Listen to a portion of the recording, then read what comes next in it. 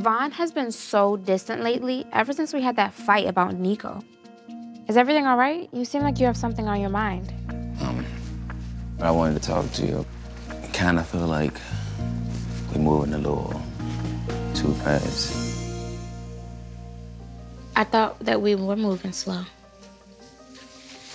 In a sense, I mean, you know, we was at that dinner talking about, you know, possibly getting married. I kind of took some steps already. I don't know, man. It just kind of overwhelmed me a little bit. Jumping ahead, like, you know, I had your father come down, help me pick out some rings. I didn't know that. Yeah. Wait, so Vaughn was looking at rings with my father and was gonna propose to me and changed his mind? I'm confused. So I didn't know about any of that. I didn't know that we were actually gonna be moving forward that quick. And now you're telling me that you're not wanting to move forward. Why? What do you feel is wrong with our relationship right now that we need to slow things down? Nicholas.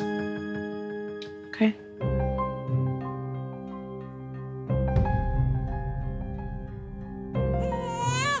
Baby's crying.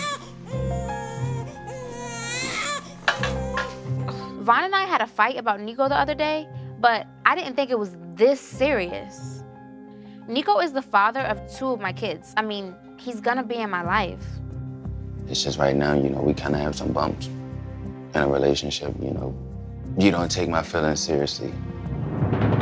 You know, I feel like, you know, my comfortability in certain situations you look at like, you just kind of bypass it.